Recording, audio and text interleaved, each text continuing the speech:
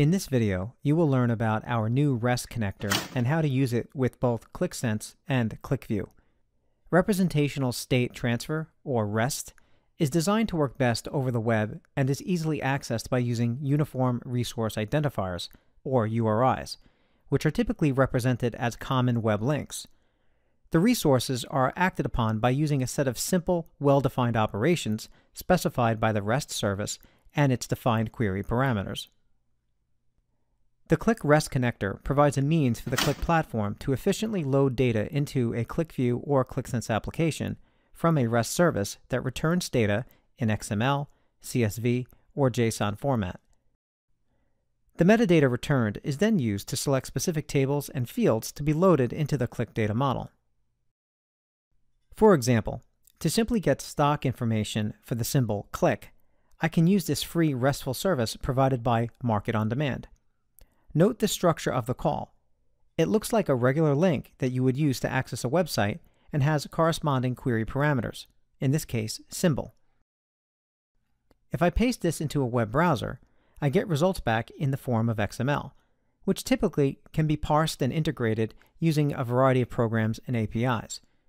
With the Qlik REST connector, the Qlik products receive the results and then automatically parse them into appropriate table and field structures that can be easily selected, ready to be used with the Qlik application's data model. Let me show you how this works with a simple example. The REST connector is available as a single installation package, which when installed works both for QlikView and Qlik Sense. After it is installed, it will be available in the connector list. In this example, I will use QlikView to obtain the stock quote information from the RESTful service. So to get started, I already have the REST service request available here in the address bar of the browser. I'm going to copy that and I'm going to switch over to QlikView, where I already have a very simple application created just containing a table that's going to contain the columns pulled back from the REST service. So inside QlikView, I'm going to select Control-E and go into the data load editor. And then once in the data load editor, you'll notice under Database, there should be a drop-down list, and here's where you select your various connectors. After the installation of the REST connector, you will have a qv REST connector.exe. By selecting that, you now have the ability to connect to a RESTful service by selecting Connect, and now you have a location for the URL. So this is a simple example. It's not one that covers authentication. There are additional examples provided in the documentation that I will review towards the end of this video. So in the input box where we have URL, I'm going to paste in the URI.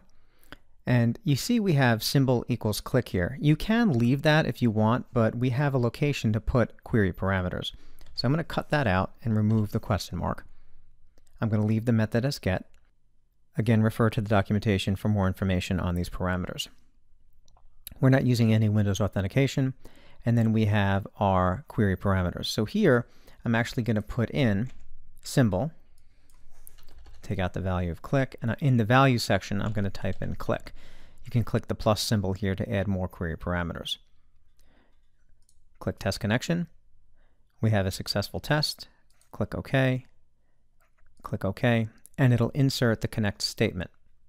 Then the next step is choose the select button, and this basically will interpret the returned format. You can see we have XML, CSV, or JSON. And now we have the ability to select the object from the response, in this case, stock quote. And you can see all of the fields that have come back from that. If I choose stock quote here, it'll generate a preview of the script in the bottom. And then we can choose which fields we want. In this case, I don't want status, so I'm going to uncheck that. Click OK. And you can see it generates the appropriate load script. Now all we have to do is click Reload. Click OK. And there is our table with the data that has come back from the RESTful service for the stock symbol Qlik. Before we wrap up, I wanted to show you that there are more advanced examples available with the provided documentation.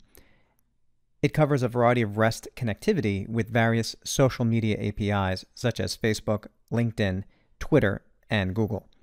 These examples assume some knowledge of basic REST API usage and walk you through the setup to connect and retrieve data from these services using the REST connector. To learn more about Qlik and its other products, please visit our website at qlik.com or join the conversation on the Qlik community. Thanks for your time.